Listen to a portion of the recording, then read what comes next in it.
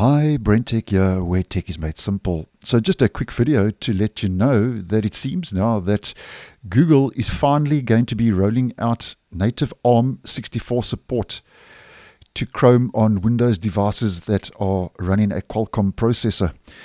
Now, at this stage, Google Chrome has been available for ARM on all other platforms except Windows up until this recent change, according to reports.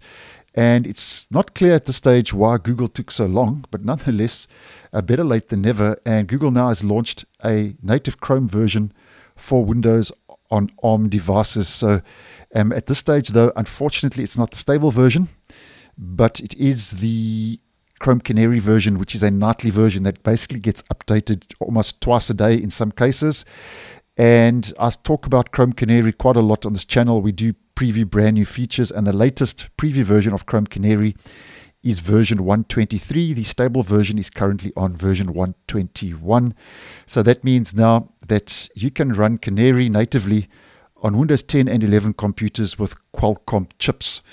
Now at this stage, just take note though that the Canary version is very unstable, and I wouldn't use this as my main web browser. So if you are wanting to try out Chrome on your ARM device, then I would suggest just using this as a kind of browser to test features, or I wouldn't use it as my main browser though. It's very unstable, it can crash, and you can lose your data. So if you want another alternative, Microsoft Edge and Firefox are already supported for Windows on ARM devices.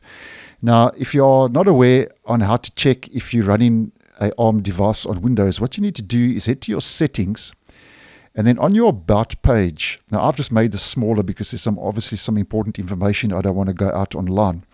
But on your System About page in settings, here you'll see System Type, and you can see I'm running a 64-bit operating system with a 64 bit-based processor. Now this is where you'll see if you're running an ARM or not. It'll say ARM in this description, so then you'll know you're running an ARM device.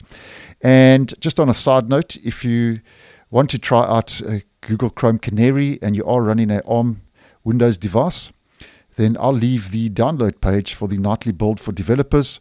It even says here, be warned, Canary can be unstable. So really, you're going to be trying this out on your ARM device just to test things and check out Chrome. But as mentioned, don't use this as your main web browser. And at this stage, this is a good indication because the nightly Canary version is becoming available on those ARM devices running Windows.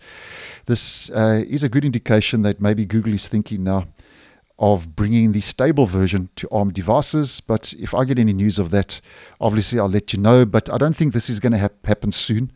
They've just pushed out Canary to ARM devices, so this could be a while. But anyway, I'll keep you posted if anything changes. So thanks for watching, and I'll see you in the next one.